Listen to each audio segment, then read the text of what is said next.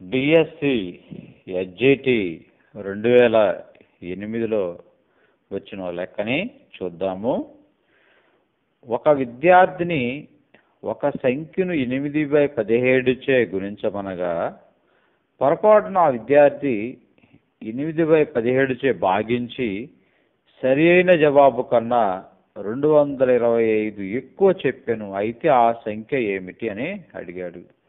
ఇక ఆప్షన్స్ కింద 361, 136, 550, 225 ఇచ్చాడు. సరే, ఇక మొదట ఆ సంఖ్యని తెలియదు కాబట్టి ఎక్స్ అనుకుందాం.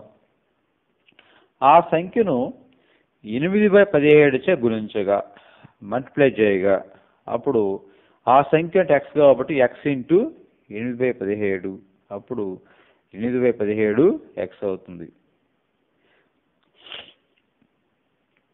అప్పుడు దీన్ని ఆ సంఖ్యని 8/17తో భాగిస్తే అప్పుడు ఏమవుతుందంటే ఎక్స్ అని 8/17తో భాగించాలి. అప్పుడు ఎక్స్ పైన రాసుకొని కింద 8/17 రాసామనుకో, ఈ 8/17 పైకి పోతే రెసిప్రోకల్ అవుతుంది, విక్రమం అవుతుంది. అప్పుడు 17/8 ఎక్స్ అవుతుంది.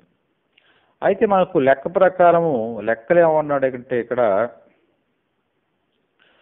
అతను 8/17 చే గుణించమనగా అన్నాడు. గుణించాలి. ఇక్కడ అతను పొరపాటున ఏం చేశాడు, అక్కడ భాగించాడు ఇక్కడ. అందువల్ల ఇక్కడ సరైన జవాబు కన్నా అన్నాడు. సరైన జవాబు కన్నా 225 ఎక్కువ. సరైన జవాబు అంటే అక్కడ గుణించడం అంటే 8/17 ఎక్స్ ప్లస్ 225 అవుతుంది. అప్పుడు 17/8 ఎక్స్ = 8/17 ఎక్స్ ప్లస్ 225 అవుతుంది. మనం ఎక్స్ అనేది కనుక్కోవాలి కాబట్టి ఎక్స్ని ఒకవైపు పంపించుదాం. అప్పుడు ఆ 8/17 ఎక్స్ = అవతల ఉన్నదాన్ని అవతల పంపిస్తే అది మైనస్ అవుతుంది. అవతల 225 అలాగే ఉంటుంది. తర్వాత దీనికి ఇటువైపు 2 భిన్నాలు కాబట్టి తీసివేయాలి కాబట్టి కింద 8, 17 పెంచుకుంటే 17 8 136 కింద వస్తుంది. తర్వాత ఇది క్రాస్గా 17 పెంచుకుంటే 17 289 ఎక్స్ వస్తుంది మైనస్.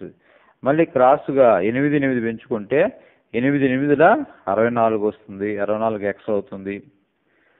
తర్వాత ఆ పైన 289 ఎక్స్లో నుంచి 64 ఎక్స్ తీసివేస్తే 225 ఎక్స్ వచ్చింది.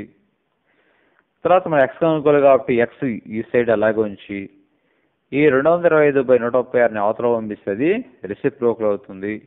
అప్పుడు 136 పైకి పోతుంది, 225 కిందకు వస్తుంది.